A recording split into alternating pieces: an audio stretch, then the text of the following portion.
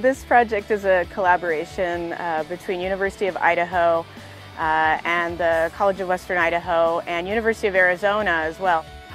Doing a sort of a public archaeology program like this is really great because we get passers-by, we get people wondering, what are you doing? And it gives the students a chance to speak to that and say, well, here's what we're doing and here's why history and archaeology is important. A project like this is grounded in the community. It comes from needs of people who live in the community, and then the students get to participate in that, and they'll take those experiences, with them for the rest of their lives. Working on a project like this gives me the field experience that I'm going to need for when I do get the job that I'm looking for.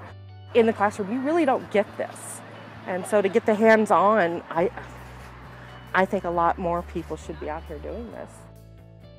What I really wanted to get out of this is to see if archaeology is something I really want to do.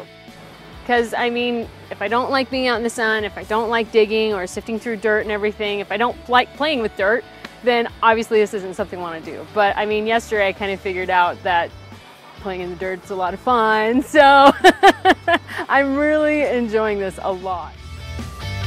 And so I've been doing archaeology for a long time, and you're just as likely to not find what you're looking for as you are to find something that you weren't looking for.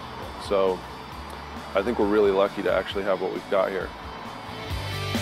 It has been so much fun for me. If I could be here every day, I would.